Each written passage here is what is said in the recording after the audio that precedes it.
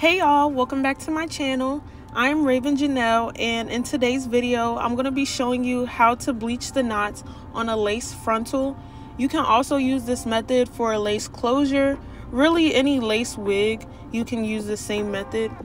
But yeah, so I have 2 packets of bleach and 20 volume developer. And basically, I didn't measure it, but you want the consistency of basically toothpaste. Like, you're gonna see when I tip it on the spoon, if it like falls off too easily, you don't really want that because it might seep through to the other side, and then that's how like your roots be like looking blonde and stuff. Over bleach basically. But yeah, so you just want it kind of thick so that it won't like seep all the way down, but it will like sit on there basically. So yeah, I'm gonna just keep mixing it until I have that. Also, make sure you have a spoon and like, you know, stuff to mix it with. And I also forgot 2 things. Well, I didn't have them on hand, and like the beauty supply was closed by the time I did this. So make sure you have some shimmer lights, just so like it won't be brassy when you wash it out. And it's better to use aluminum foil like when you put it on the lace. I'm gonna get to that part, but I didn't have any at the moment, so yeah.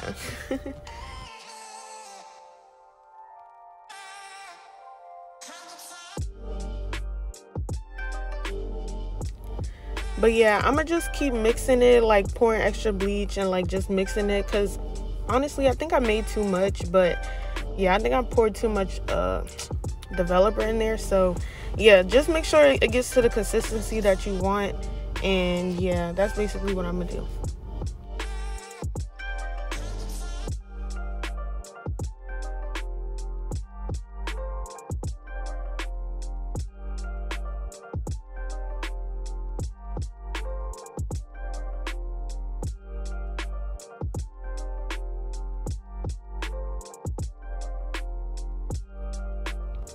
So here I'm showing you the wig. I don't have the details on this wig because my client actually bought this wig, so I don't really have the details on it, but it was like a deep wave curly like frontal wig basically. But yeah, it was so cute. So now I'm gonna start putting the bleach on the wig, and basically you want to like pat it in there, kind of. Don't like smear it on like too hard, because then that might like press it through the lace. So yeah, just try to make sure like you like pat it and just like, you know, get it on there.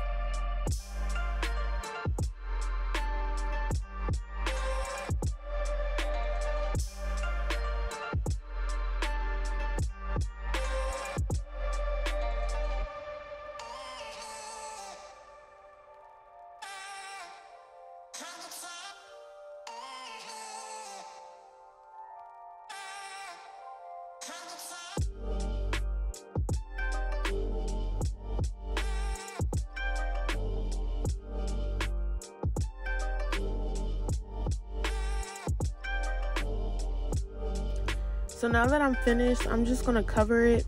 And this is where I was talking about having the aluminum foil. It's better to have the foil to cover it, but I didn't have any at the moment, so I just used this plastic bag and it sort of worked. But yeah, then I set a timer for 10 minutes.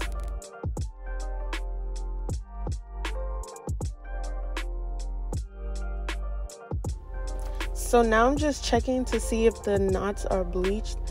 It didn't really seem like it was, so I think I put it for another 5 minutes. And yeah, I just basically covered it again and then came back.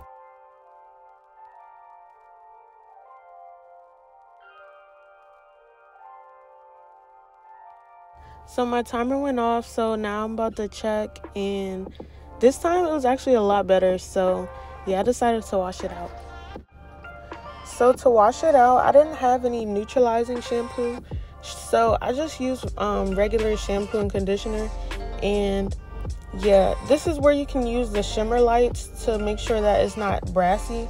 But I used lace tint to tint her lace, so it wasn't that bad. But yeah, I would suggest like using shimmer lights if you have it though.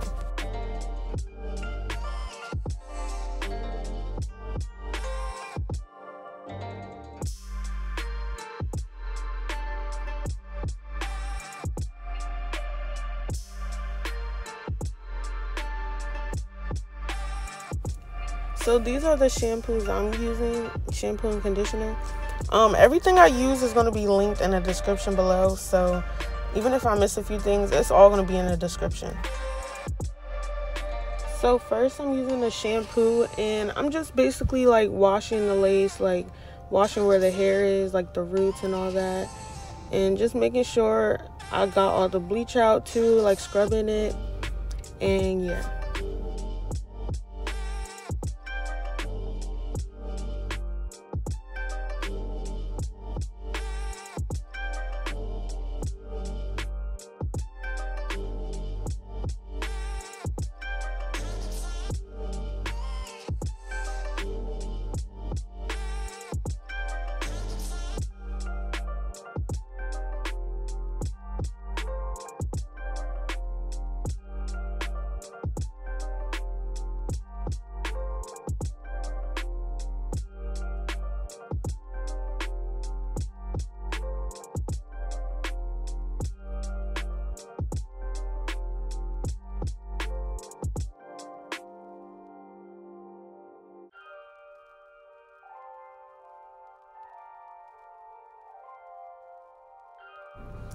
So now I'm adding the conditioner. I'm mainly just putting this on the hair, not so much on the lace.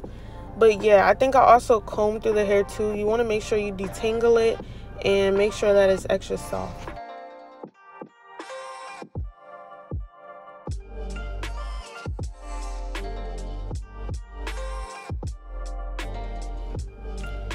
Also, don't forget to start from the ends and then work your way up. Don't start combing from the roots, because then you're going to start pulling hair out. But yeah, just comb from the bottom and then work your way up until it's tangle free.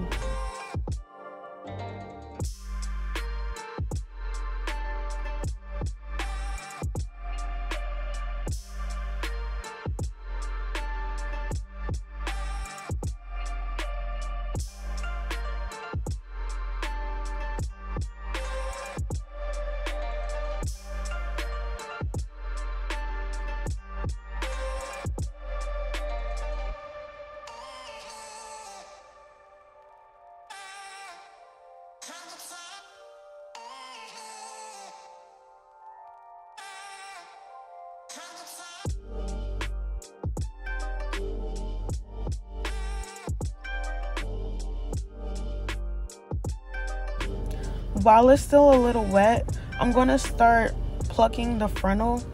And I don't really know how to explain it, but you want to kind of start behind the front of the hairline. Like, don't start plucking like right at the hairline, like do it a little bit behind it. And I know some people like to part it and then do it. You could do that too, but I don't know, I like to do it this way. But yeah.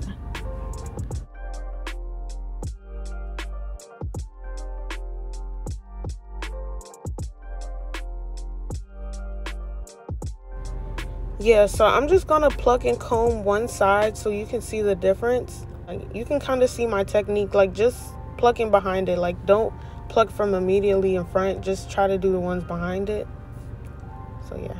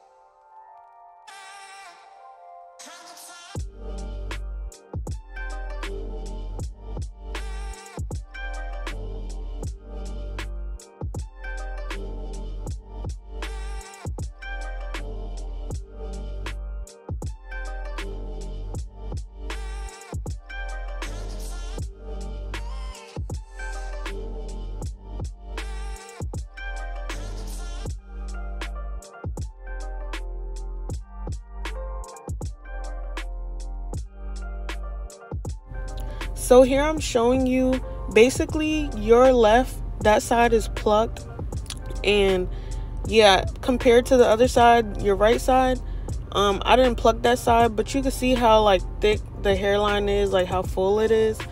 So yeah, I was just basically trying to show you like the comparison.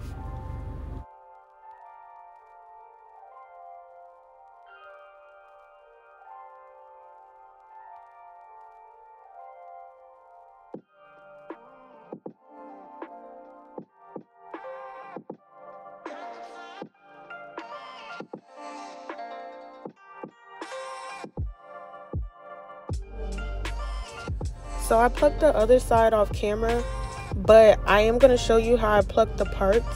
Basically, she wanted a middle part and a side part. So I did the middle part first, and I'm just going to pluck from the sides. And you want to make sure, like, okay, make sure that you're not on the root, because then it's going to like make it kind of bald. You don't want that. But yeah, do it like a little bit behind the like front, like the first row of the part. And make sure that you move your hand. Don't pluck in the same spot, because it's going to create bald spots if you like take too much hair from like one spot. So try to move your hand around as much as you can, and like just get behind like the first row. So here you can see how like you can see the yellow part under, you can see the yellow shirt under that one side that I plucked. It makes it look more natural, like scalp. But yeah, this is the amount of hair that I plucked from like the whole frontal. But if you made it this far, thank you for watching. Check out some of my other videos. They'll be linked in the description, and I'll see you in my next video. Bye.